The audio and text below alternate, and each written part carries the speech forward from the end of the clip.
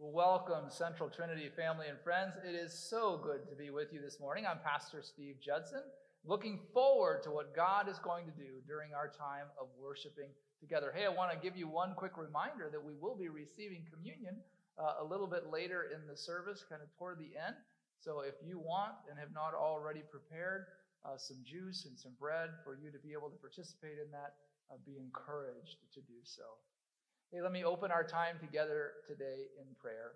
God, thank you so much for the opportunity and the privilege to be together, to share your love and to experience your presence in our lives. God, to be encouraged and inspired in our relationship with you and just to spend some time drawing close to you. We look forward to this time. We ask that you would pour out your Holy Spirit upon us, that we might experience your presence in even a fresh and new way that encourages us during this time. God spurs us on in our lives for you. We just offer this time. We look forward to it. And we offer and pray all of this in Jesus' name. Amen.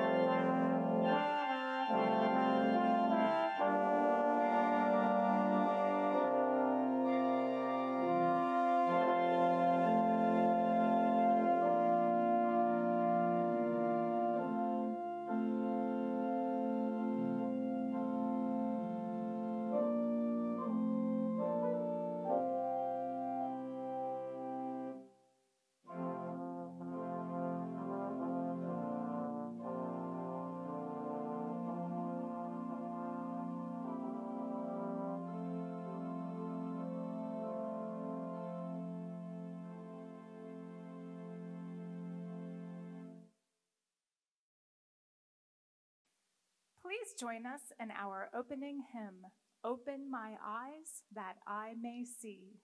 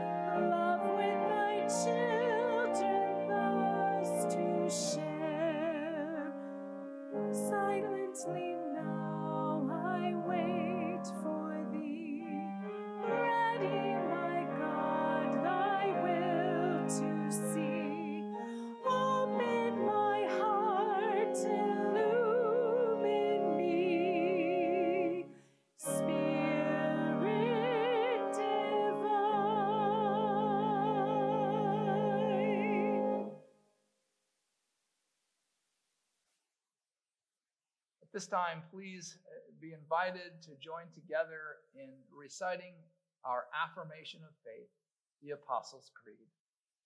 I believe in God the Father Almighty, maker of heaven and earth, and in Jesus Christ, his only Son, our Lord, who was conceived by the Holy Spirit, born of the Virgin Mary, suffered under Pontius Pilate, was crucified, dead, and buried. The third day he rose from the dead. He ascended into heaven, and sitteth at the right hand of God the Father Almighty. From thence he shall come to judge the quick and the dead.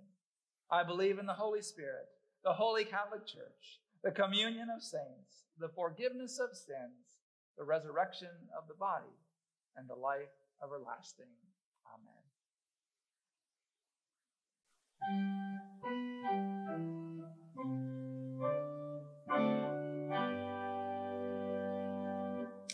Glory be to the Father, and to the Son, and to the Holy Ghost, as it was in the beginning, it is now, and ever shall be, world without end.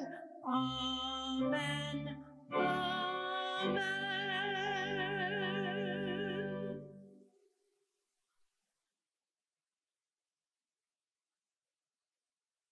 May we take a few moments to go to God this day in prayer.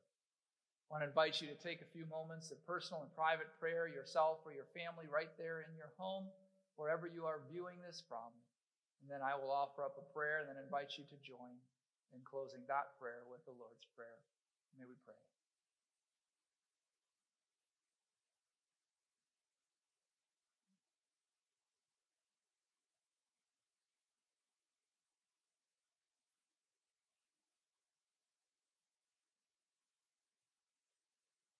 God, hear our prayers.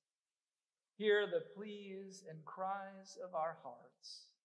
We lift up our requests and our praise and thanks, knowing that you are there with us and that you give us strength. God, we pray for your blessing upon our lives. We pray, God, for strength in the midst of these turbulent times. We pray, God, for our leaders and for decisions that are made. And we pray, God, that you would give us the ability to maintain a positive outlook, trusting in you, knowing that you will see us through.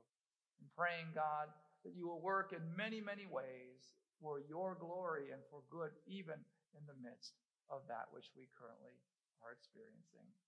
God, be with our church as we continue to creatively find ways to reach out and to share your love with others, whether that's through an online worship experience or whether that's through phone calls to, God, those who deeply need to be reminded that you have not abandoned them and that you love them. Maybe that's an encouragement of a coworker, or maybe that's just simply offering prayer for a friend.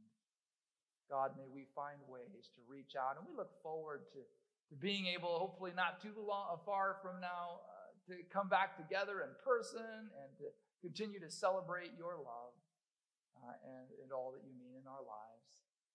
We truly do have so much to be thankful and grateful for, and we honor and praise you for that. God, in these moments of prayer, we also come together and join together in praying that prayer that Jesus taught us to pray, that we know of as the Lord's Prayer. Our Father, who art in heaven, hallowed be thy name. Thy kingdom come, thy will be done, on earth as it is in heaven. Give us this day our daily bread, and forgive us our trespasses, as we forgive those who trespass against us. And lead us not into temptation, but deliver us from evil. For thine is the kingdom, and the power, and the glory, forever. Amen.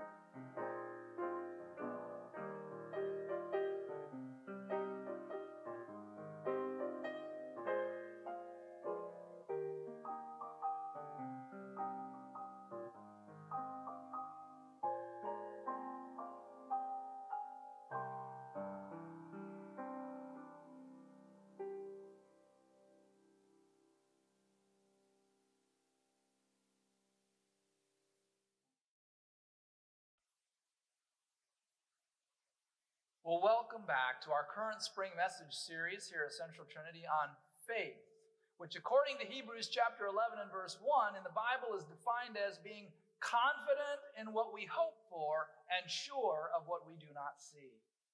Now, if you've been with us over these past couple of weeks or so, you may remember that the goal of this series of messages is to grow a God-sized faith, which will allow us through our relationship with Christ to experience renewed vitality, joy, and even excitement in our lives. And then because of us, to see that joy and peace and fulfillment of God also experienced by others. Well, today's message is titled Really Big Thinking, and we'll focus on the importance of catching God's vision of what he wants to do in us and even through us. So beginning in us, but then also extending through us to the world around us, our family and friends, our coworkers, friends at school, church, in the community, and even beyond. But what does really big thinking even look like? What does that mean, Steve? What is it? And how does it bring to pass a greater experience of God's presence and power and peace, no matter the obstacles that we may face along the way? Well, think of it this way. How does my thinking impact my ability to experience peace in challenging times, or joy in the midst of heartache, or even to carry out some wonderful plan that God has placed within me in the face of some sort of opposition? Maybe that's internal opposition in our own struggle, or maybe that's external opposition of something that God is placing upon your heart. The Bible teaches that we were made in the image of God, that the characteristics that identify God are also found in us. Now, one of those is creativity, imagination, the ability to dream and vision and imagine what God wants to do in and through our lives. In fact, it could even be argued that we are most like our Creator when we are being creative. Think of God's imagination at coming up with these crazy and complex things called human beings. And then this incredible world and universe.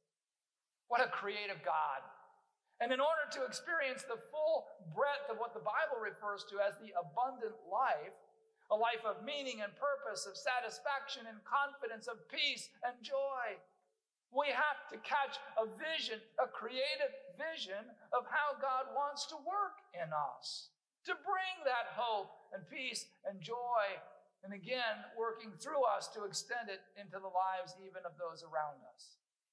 In the Bible, God gave Abraham a dream when God told Abraham that he was going to be the father of a great nation, that his descendants would number more than the stars. And he told Abraham to go out and look in the sky and see how many stars there were.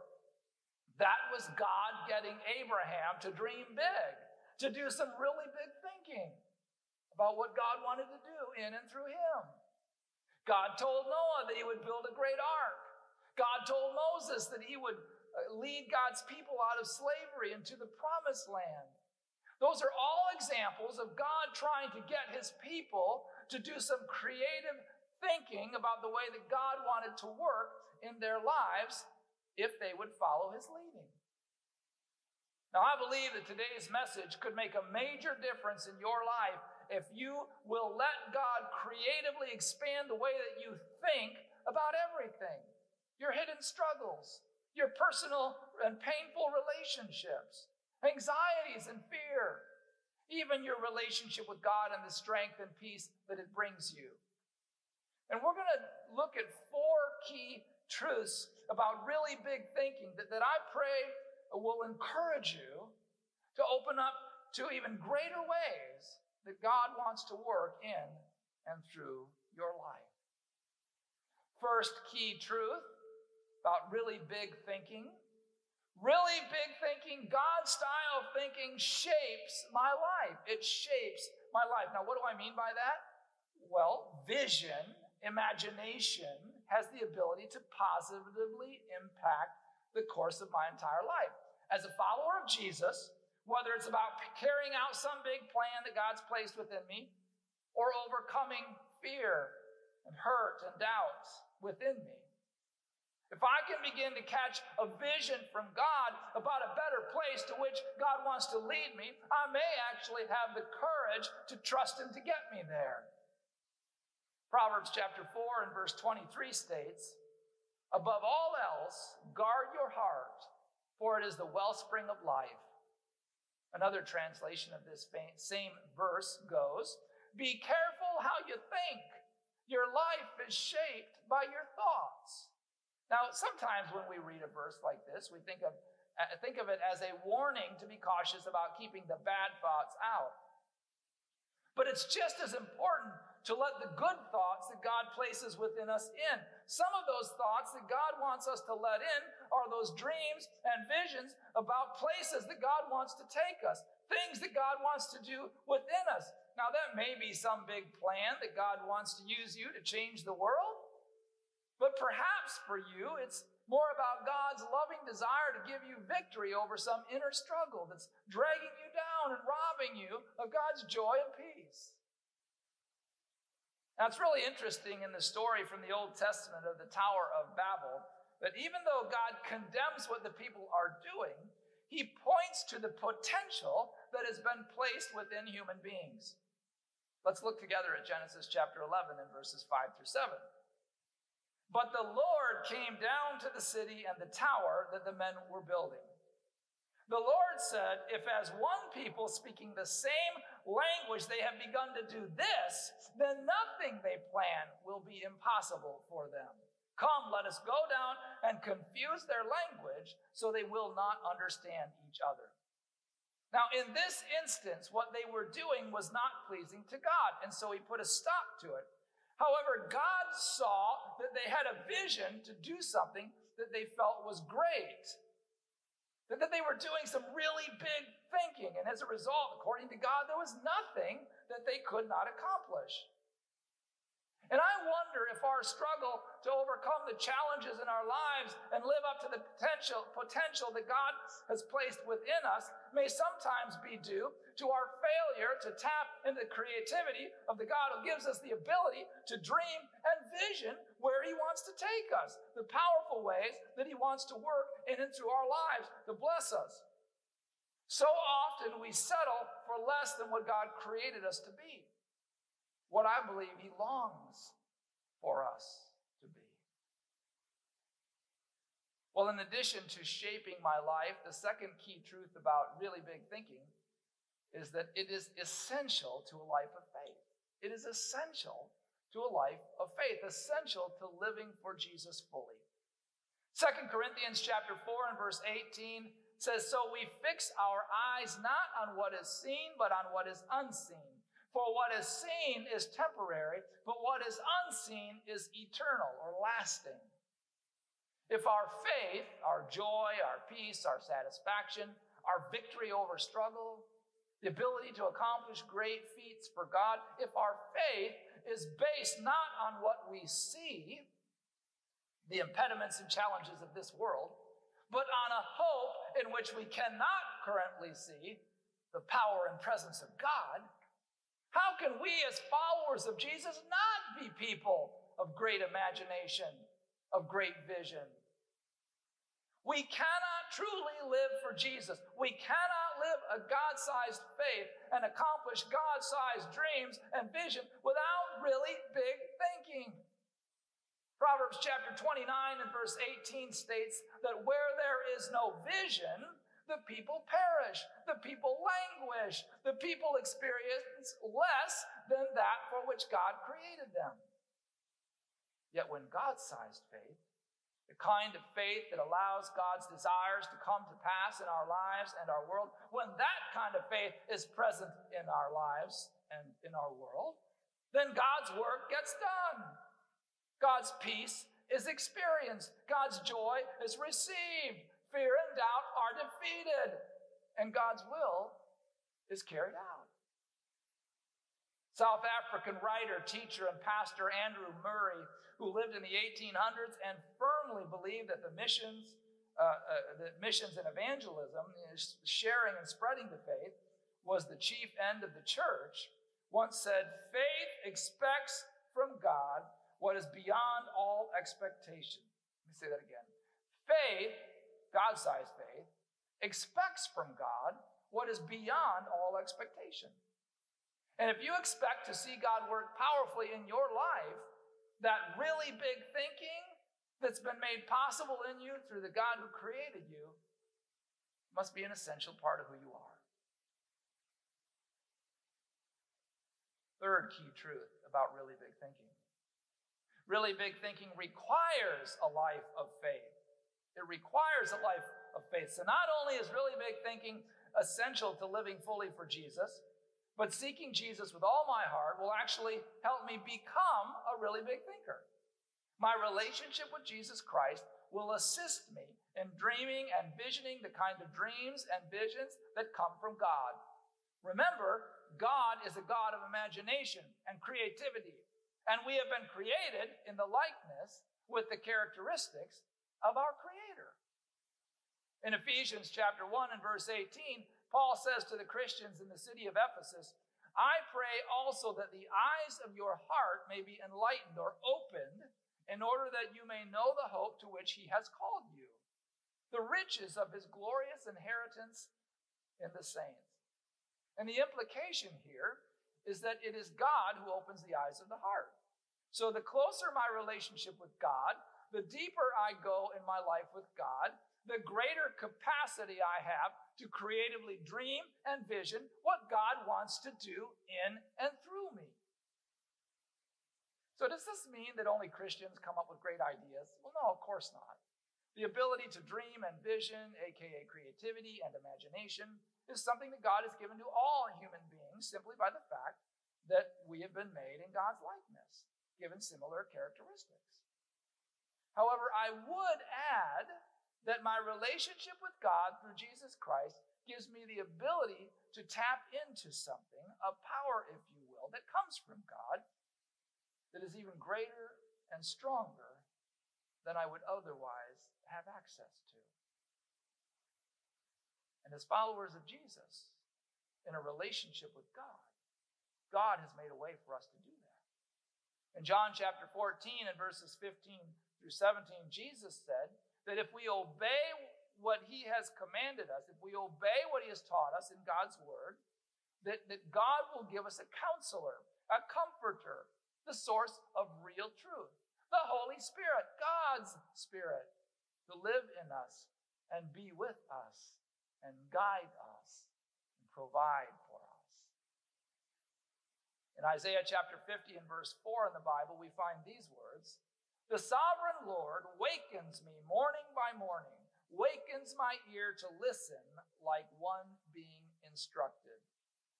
In other words, every day, God wakens me a little more to a greater understanding as I listen to him. Sounds to me like Isaiah started out each day with personal devotions, a quiet time with God each morning in prayer and in God's word, which then placed God's understanding and desires and dreams within him. Yes, we need that strong connection to God to fuel our imagination, to plant those dreams and visions within us, to give us hope that we can overcome the challenges in life. Yet it's going to be pretty hard to hear from God and develop that really big thinking if you're not listening, if you're not doing the things that allow you to hear him. Keep the lines of communication open between you and God. It will fuel your imagination. It will help us become really big thinkers. And then the fourth key truth about really big thinking, this is really important. Really big thinking is almost always bigger than I am naturally inclined to think. Really big thinking, the kind that comes from God, is almost always bigger than I am naturally inclined to think. Remember the quote from Andrew Murray earlier. Faith expects from God what is beyond all expectation.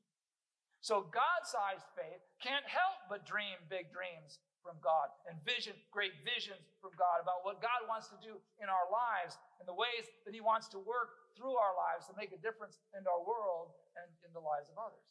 In fact, God-sized faith tries to imagine even more than we would normally imagine.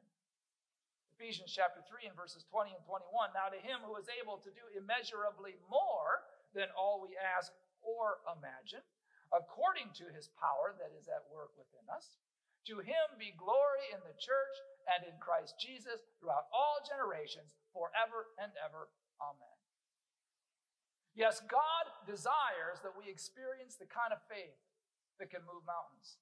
The kind that leads to really big thinking, filled with imagination and vision from the heart of God that will bring victories in our lives, usher in greater joy, allow us to experience that abundant life, and see us make a more powerful and positive difference in our world in the name of Jesus.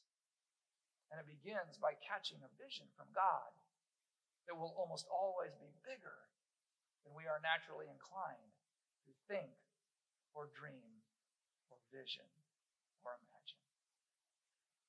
I came across a powerful quote as I was preparing for this message. To achieve something you've never had before, you must do something you've never done before. To achieve something you've never had before, you must do something you've never done before. God wants us to do some really big thinking, because really big thinking will shape my life forever. Really big thinking is essential to following Jesus fully. It requires seeking Jesus completely, and it is almost always bigger than I am normally inclined to think. My prayer today is that we will all dream big dreams, vision great visions that come from God, and experience some really big thinking that allows God to impact our lives in powerful ways, providing victory over our struggles, peace in the midst of chaos, joy even in the storms, and which will be a blessing not only to us, but to all those whose paths we cross as we live our lives and seek to be the light of Christ to our world. God does the work, but it begins with a vision. If you desire a God-sized faith that will lead to really big thinking, that will bless your life and give you victories and further God's plans for our world to impact the lives of others, I want to invite you to pray with me now. Dear God, we thank you for just the privilege to have spent some time together and drawing from your word. We thank you for the way that it encourages us, inspires us, and even challenges us to be all that you have created us to be. Help us, God, to seek to truly tap deeply into our relationship with you, to draw on you, to dream big, to vision big, to creatively imagine, God, how you want to work in our lives, to bring victory, to bring peace, to bring joy, and God, through us even to impact the world and hearts, minds, and lives around us. God, give us this day your strength, your vision, your dreams. God, give us the courage to trust you, to see them lived out in our lives and our world.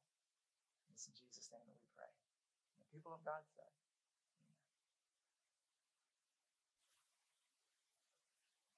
well, it is always a joy to be able to receive communion together and to remember what Christ did in order that we might experience the dreams and visions of God, all the wonderful ways that he wants to work in our lives. In order for us to be able to tap into that, Jesus had to give his life in order for us to experience forgiveness and to be able to be brought into a relationship with a perfect and holy God. So we remember this day in which Jesus was gathered with his closest followers and friends that we know of as the disciples. And they were celebrating the Passover, and the Jewish special time each year when they would remember how God had miraculously worked for their people in their past. And in the midst of that very special and very powerful, even intimate time that they had together, the Bible says that Jesus took bread and he prayed over it. He gave God thanks for it. You may have rehearsed, shared how reminded them how God had worked amazingly through their people's past. And then the Bible says that Jesus took bread, and he took that bread and he broke it. He gave it to those that were gathered, and he said, "Take and eat. This is my body, broken for you. As often as you receive this, do so in remembrance of me." And then following the meal, the Bible says that Jesus took a cup. He blessed it, and he thanked God for it, and shared it with those that he was gathered with that night. And he said, "Take and drink, for this is my blood shed for you, and for the forgiveness of many. As often as you receive this, do so in remembrance of me." I'm going to invite you to just hold on receiving, and if you've got those elements there, kind of get those around where you're at, and then to spend a few moments during this special music to reflect on God's love and goodness and presence in your life.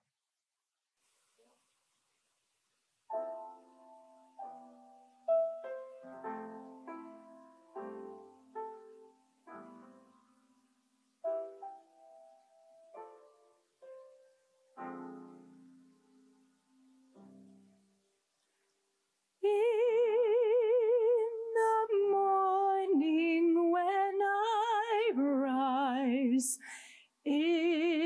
the morning when I rise, in the morning when I rise, give me Jesus,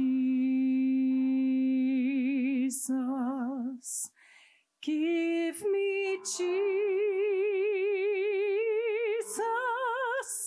give me Jesus. You may have all this world.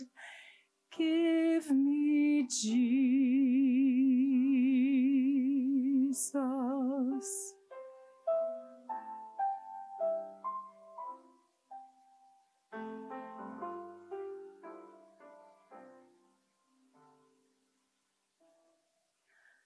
Dark midnight was my cry.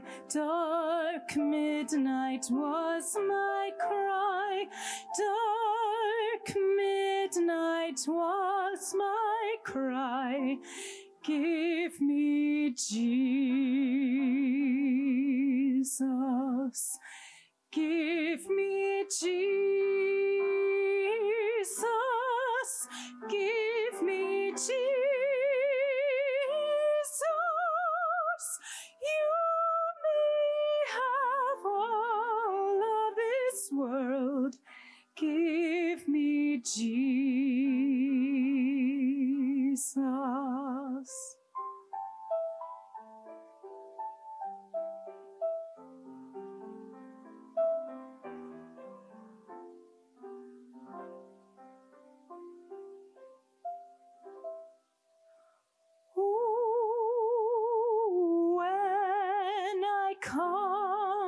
To die, oh, when I comes to die, oh, when I comes to die, give me Jesus,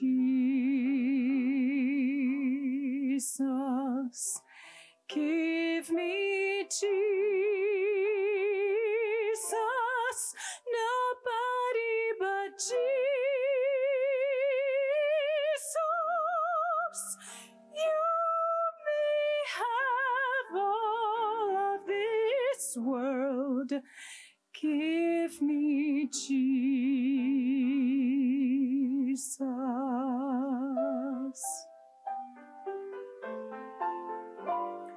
Nobody but Jesus.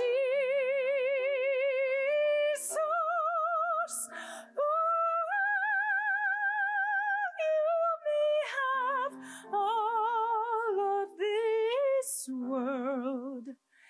Give me Jesus.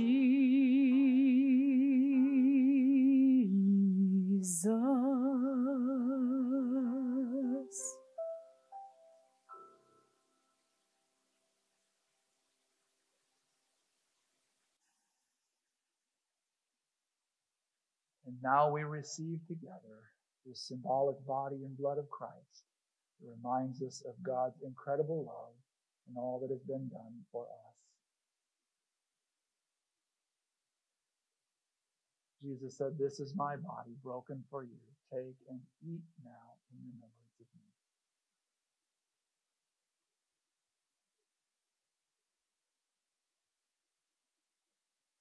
And Jesus said, "Take and drink this my blood shed for you and remember me."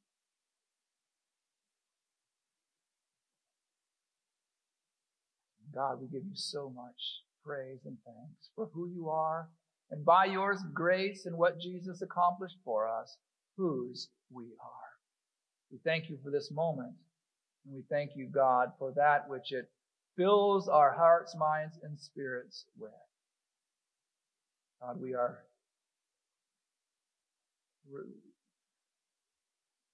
amazingly want to share our love for you. And amazingly, in this moment, we receive your love for us.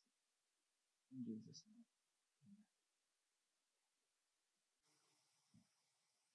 Please join us in our closing hymn, "Take My Life and Let It Be."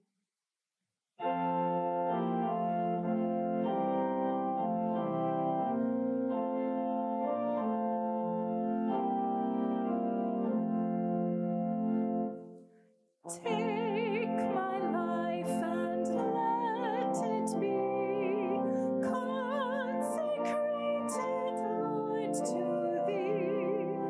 Take my moments and my days, let them flow in ceaseless praise.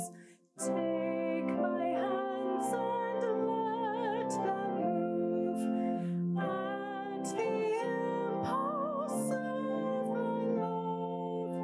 Take my feet and let them be swift and beautiful for thee. Take my voice and let me sing, always only for my King. Take my lips and let them be filled with messages from thee. Take my silver and my gold, not a mite would I withhold. Take my intellect and use every power as thou shalt choose. Take my will and make it thine. It shall be no longer mine. Take my heart, it is thine own. It shall be thy royal throne. Take my love, my Lord, I pour at thy feet its treasure store. Take myself and I will be ever only all for thee.